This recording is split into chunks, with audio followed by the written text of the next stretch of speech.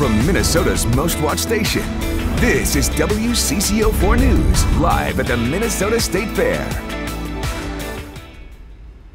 Hi, I'm Nathan with your WCCO newscast live from the State Fair. We want to begin today at the haunted house where WCCO anchors Frank and Chris have gone in but have not made it out. Witnesses tell us the two looked ready for just about anything as they went through the front door, but that was 4 hours ago. A search party has been sent in. They heard Frank and Chris screaming but have not been able to find them.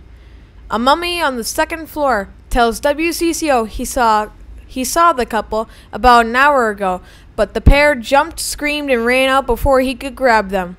We will continue to follow the search and let you know what happens. But right now, let's get a look at the weather and traffic. Well, thank you so much, Nathan, and keep us up to date on that, all right? Is your sister going to visit at all with us or not? Just us? Okay.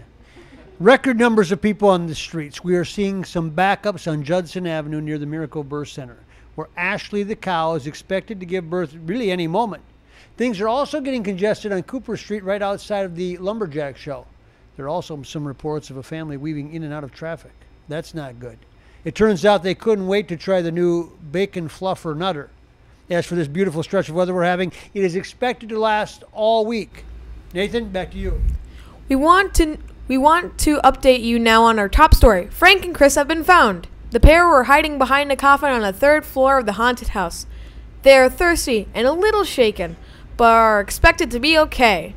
That's all we have time for today. I'm Nathan.